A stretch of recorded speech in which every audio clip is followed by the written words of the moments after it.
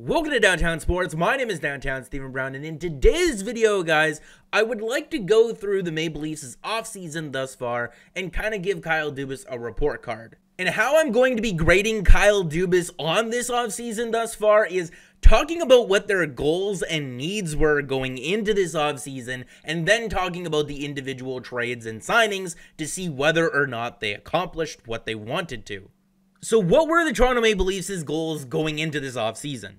Well, obviously we have this quote from Kyle Dubas on October 5th here, saying that it's a priority for the Leafs to become harder to play against. Another thing that I think that we can all agree on is that they wanted to improve the defensive core. But in order to accomplish those two things, the Toronto Maple Leafs needed to make some moves first to clear out some cap space. So before we talk about the defensive core and whether or not it's better compared to last season, let's touch on the first one here. Is this projected opening night lineup harder to play against than what the Maple Leafs had in Game 5 versus the Columbus Blue Jackets? And this was the Maple Leafs lineup versus the Columbus Blue Jackets in that Game 5. And I mean, Jake Muzzin was obviously injured. You can substitute him in for Martin Marincin. But when you're comparing this lineup to what we showed previously, I think we can all agree the Maple Leafs definitely do have some more toughness and some more grit and some players on here that will push the competitive play. And that obviously starts with Wayne Simmonds, who was already quoted on saying that he's going to be punching people's head off. And then it kind of evolved into Zach Bogosian, who we all know how mean and crude he can be along the boards and in front of the net.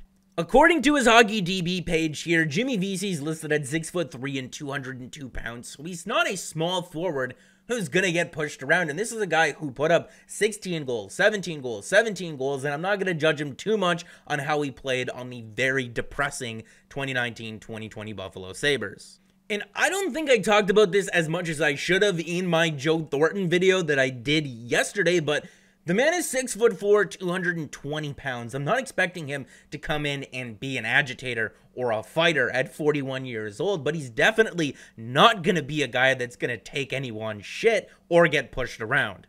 This is from a game last December here, and you can see Thornton kind of poke at Mrazek, and Mrazek just swings his stick at him, and Joe's not going to take crap from anybody. He kind of punches him, and Mrazek kind of flops over. I don't know if he just fell down easy to draw a call there, but that's the attitude that Joe Thornton's going to bring to the Toronto Maple Leafs. He's not going to take your shit or anyone else's.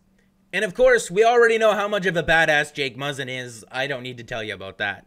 Now, I'm not expecting this team to lead the league in fighting majors like the 2012-2013 team did, but I think we can all agree that yes, this team is tougher and harder to play against than what it was last year. When speaking about the defense stylistically here, I would like to see them go out and get another top 4 defenseman. They went out and got a guy like TJ Brodie, who ranks 32nd here in terms of expected goals above replacement when looking at all defensemen over the past 2 seasons. I saw some people comparing TJ Brodie to Jake Gardiner, and those people couldn't be more wrong, because at Jordan here from Editor and Leaf points out, he's got an incredibly active stick as Brodie ranked 8th the past 2 seasons in takeaways among all defensemen.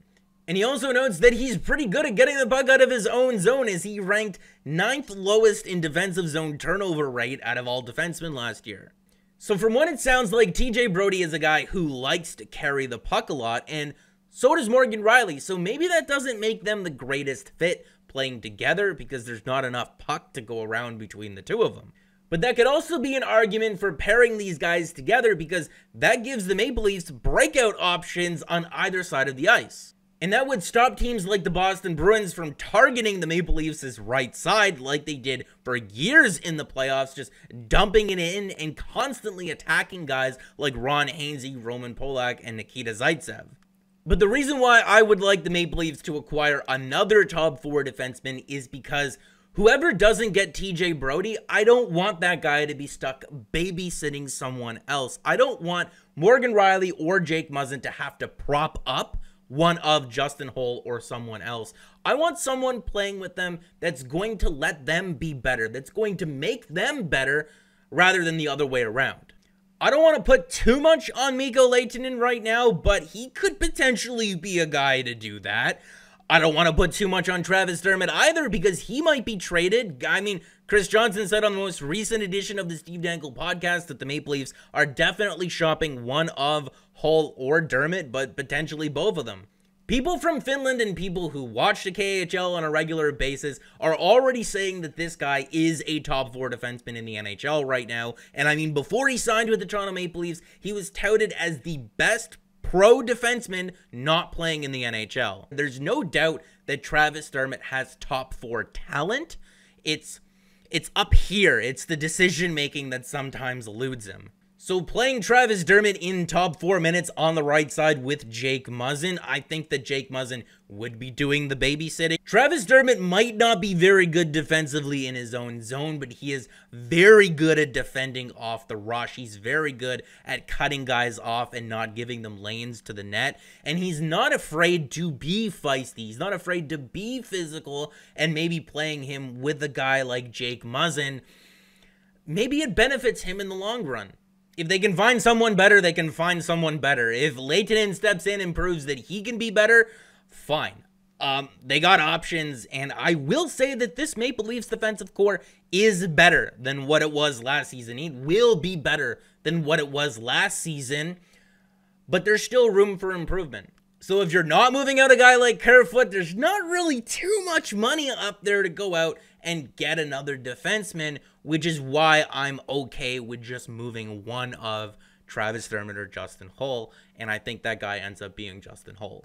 So I'm going to be giving Kyle Dubas part marks on his efforts to improve the Maple Leafs defensive core because he has improved it, but it's going to be a kind of wait and see game with guys like Travis Dermott, Mikko Lehtinen, and even Rasmus Sandin because there's not really enough money to go out there and add another top 4 guy unless you're moving on from a guy like Kerfoot. And I don't think that there's anyone left on the market or available via trade that could replace Kerfoot adequately. So you'd be missing out and losing out on a lot in terms of your center depth. So the last thing that we're going to be talking about here is the Maple Leafs' depth, their bottom 6, because he did move out Andreas Johnsson and Kasperi Kapanen, and that is subtracting away a lot of offense. But like we said, that bottom 6 is tougher to play against. It makes the team more competitive. It makes them harder to play against. But you still do need adequate depth scoring, and that was the problem for the Toronto Maple Leafs last season with guys constantly injured in and out of the lineup and underperforming. Looking at the Maple Leafs lineup from that Game 5 against the Columbus Blue Jackets, for argument's sake, let's just flip-flop Mikheyev and Kapanen.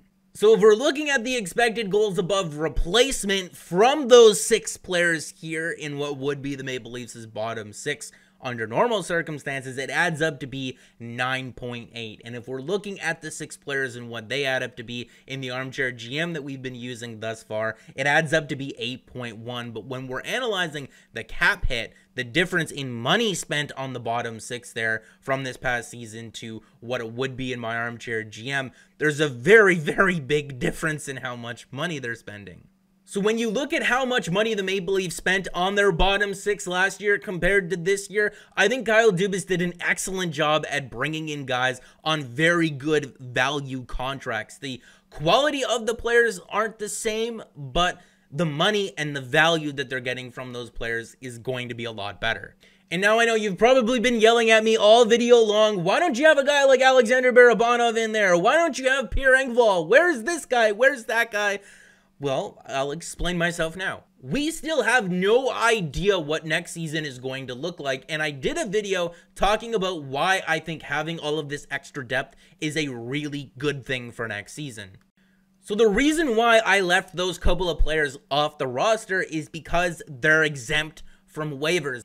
You don't need to trade anyone. You don't need to trade Pierre Engvall. He's exempt from waivers. You can just send him down and yeah, they're hit with a little bit of a penalty here. I think the cost to bury him is like 175 grand, but I would rather have 175 grand count against the cap and have a guy like Engvall who can kill penalties and play center than not have him at all. And what are they going to get for him? A 5th, a 6th, a 7th round pick? What's that going to do? So if we're looking at the 3 things that we touched on in this video in terms of team toughness or being harder to play against or more competitive, however way you want to phrase it, they accomplished that. In terms of improving the defense, I gave them part marks because they did improve it, but it still does need improvement. There's still question marks in some places. In terms of retooling and reshaping the bottom six and creating more depth for the team, full marks. So when you consider all of that, I'm going to go ahead and give Kyle Dubas a solid B+ on his report card. And just because I'm giving Kyle Dubas a B+ with a little bit of room to improve, depending on how the defensemen that they have develop, doesn't mean that this team is perfect. It doesn't mean that they are Stanley Cup contenders. There's still huge question marks with Frederik Andersen. Improving the defense will definitely help Andersen, but him on his own, he was not good last season.